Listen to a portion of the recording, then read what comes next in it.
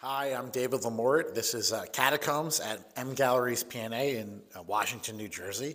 This is a culmination of a almost, I guess, decades-long project of making these tiny paper skulls. Although I've made them of various sizes, they've gotten pretty small, about palm size now. And I've been doing these since about on and off since 2009. That's why I say decades long, because I haven't really fully committed to them until the past couple years. And every skull in this room, and I think there's probably about 2,000 here, has been made in 2022, with the exception of my crown, which I made today.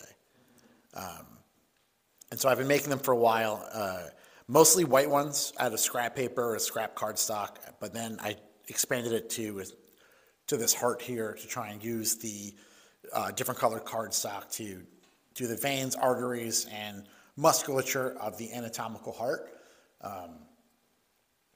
I started doing the skulls as a way of trying to represent people without having to draw or capture someone's actual facial features, kind of like a shorthand, and I've been doing it ever since, and I've been using them of various sizes. I really like the small size. It allows me to almost use them like pixels or like little pieces of art, like a motif.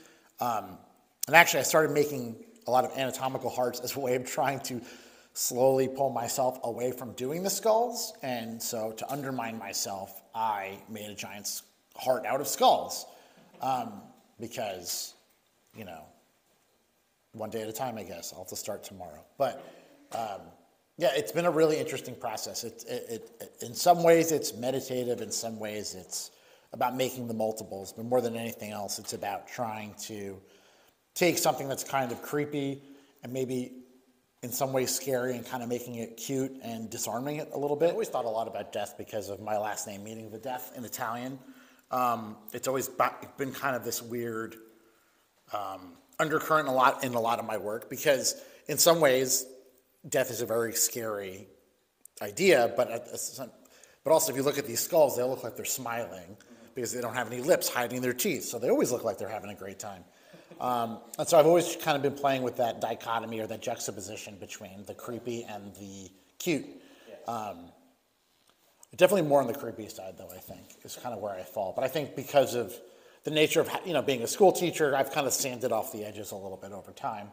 But, you know, I mean, they are mounted on a canvas that looks like a piece of wood. I mean, how serious can I be taking this? But I've always kind of been working with paper and cardboard to try and manufacture things, or excuse me, trying to like remanufacture things, kind of like a brick collage, and then the skulls are just kind of what I've been focusing on the past few years.